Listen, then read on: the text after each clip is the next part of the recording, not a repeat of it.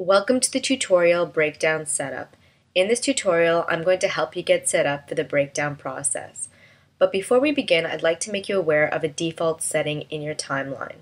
So if you click on the black plus sign beside your layer name, you'll uncollapse it and then you can see all the transformations that are available when you animate. Such as the position, scale, rotation, skew, etc. So if your layer looks like this and your position, your X, Y, and Z positions are separate, then you're good to go. This is what you want to see. However, if your positions look something like this, the path and the velocity, but no X, Y, Z position separated, then you definitely want to change a setting in your preferences.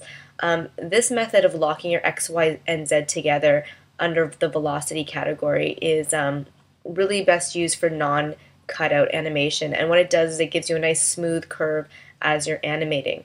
However, when you're doing cutout animation, it's better to have your positions separate. And you'll see this especially for the Z position where you need to nudge an arm or a leg forward or backwards, and you want to key this without dragging everything else along with it or forcing the X and Y position with it while you're keyframing. So to change this preference, you would go to the top menu and select Preferences, and once again for Windows users that's under Edit Preferences. Then under the General tab, and under the Settings heading here, you would enable both the default separate position for pegs as well as the default separate positions for elements options. And this, of course, will by default separate your positions for a peg or an element, which is also a layer in your timeline. And then you can click on OK or Enter to validate your changes.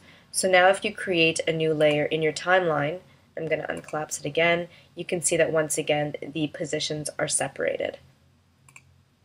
So I'm just going to delete these two layers.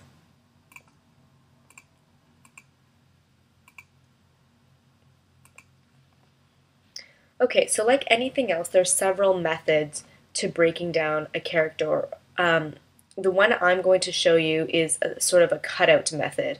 There's another method that we recommend in the user guide, which is the tracing method, and that's when you would actually use your rough drawing. You probably wouldn't go as far as this, and you would trace a clean arm on a different layer and color it in, and then trace, a clean leg over your rough on a separate layer and color it in. And of course, you would look at this rabbit as a bunch of separate but full parts. So your leg would actually come up and be cleaned up with a rounded edge or a blunt edge, but that would extend beyond the rope, and you'd see that really as a full object on its own. But what we're going to do is actually use the cutter tool and cut out in various ways, both saving our original drawing or completely separating and breaking our drawing apart. But once again, I really want you to take a look at this object and see where you would start breaking things down in terms of big parts, and then we'll focus on the smaller parts after. So the biggest parts we're looking at here is really the torso, the arms, the legs, and the head, and then we can then later on break down to hands, ears, feet, etc. So the last thing I'd like you to think about is your layer naming convention. And although this might seem like a trivial decision, as you start breaking down a cutout character, you're going to start to realize just how many layers there really are. So let's go to the timeline and create a new layer and decide together what we should name it. So in practical naming convention, you always have your character's full name or at least initials to represent the character. So in my case, I'm going to name it KR for Karate Rabbit, then underscore, and if you're trying to name a body part that has a double, such as the arms, the legs, the feet, there's obviously a lot of symmetry in the body, so you have two of a lot of things. You have to decide whether you're going to name them right and left, back and front, or 1 and 2. So the downside of naming the limbs right and left is that if you decide you want to make a flipped version of the profile or 3/4 view, I mentioned that before, you can do that using a peg. All the parts that you named with an R for right will then become the left side, and all the parts that you named with an L for left will then become the right side.